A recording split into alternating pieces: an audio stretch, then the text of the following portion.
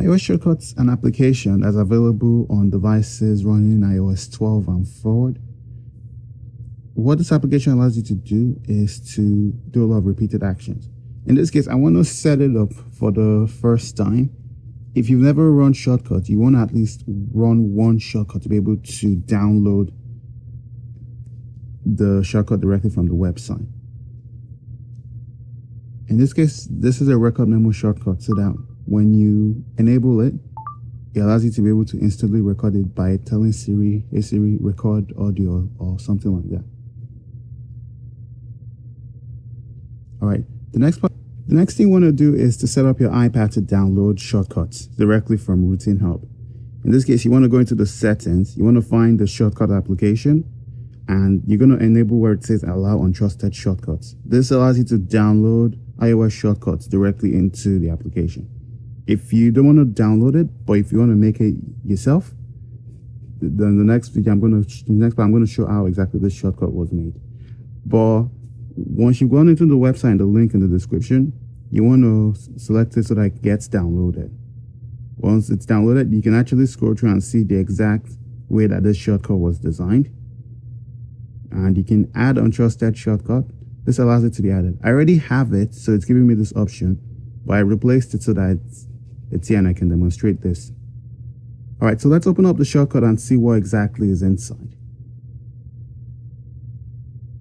So the way the shortcuts work is it gets an input either from the share option or from you actually tapping on the iOS shortcut.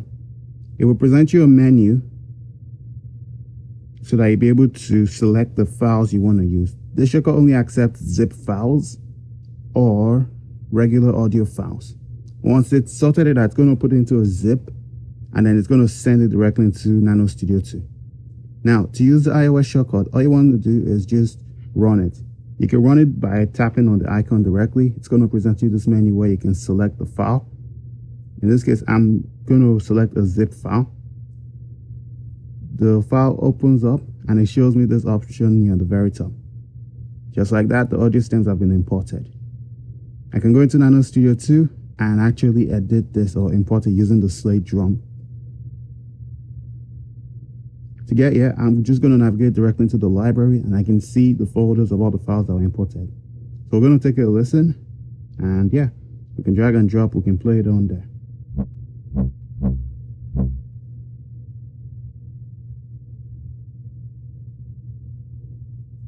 One of the things we want to do is set it to sustain. The reason is so that when we play the drum kit, it's not looping consistently. That way we can actually just play, we can actually just enable it directly from Nanostudio 2's MIDI timeline, so that for as long as the MIDI note is pressed, the audio will play.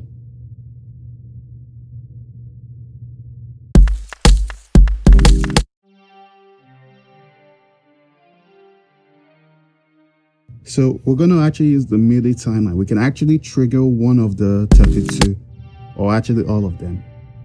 In this case, I'm just going to extend it so that for as long as this thing is playing, it's going to just keep playing the audio stems here.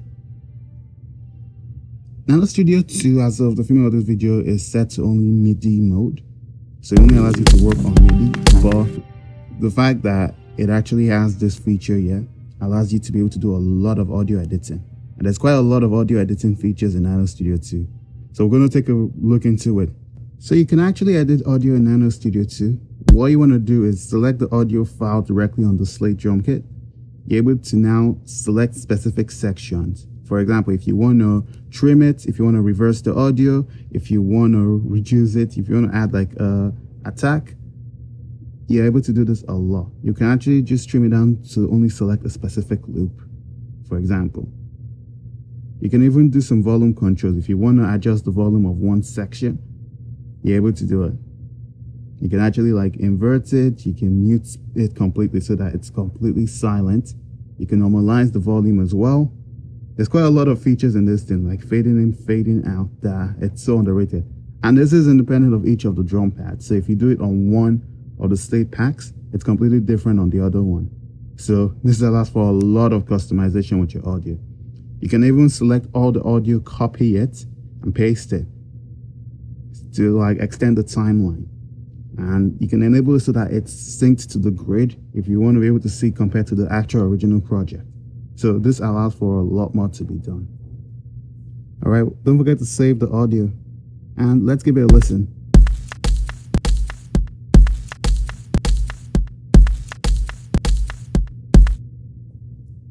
There's a lot more you can do in Nanostudio too. You can select the files imported. You can actually change the levels of it. You can add EQ, filters, limiters onto each of the individual pads, so it's independent of each of the squares. When you want to enable a particular pad to work, all you just have to do is edit the MIDI of it. So in this case, I'm just going to scroll down and edit it specifically. So by tapping on the MIDI, I'm able to view the entire MIDI timeline, and I can actually edit a particular pad. So if I want one to play at specific times, I just have to enable it by drawing it there, and that's all I need to do.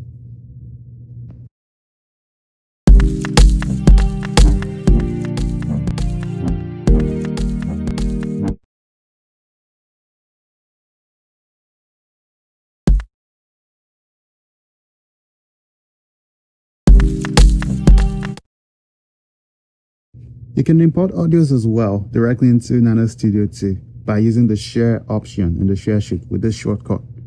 What you want to do is you want to open up the location of all of your audio stem files. When you find the audio, you want to select all of them or the stems you want to import directly into it. You're then going to share it into the shortcut. You find the Nanostudio 2 shortcut, and it's going to do the same process again. It may take a few seconds because it's designed to account for you opening up Nanostudio 2 for the first time. But once it's done, you should see that important option there, and you can then go back into the folder and continue working on it.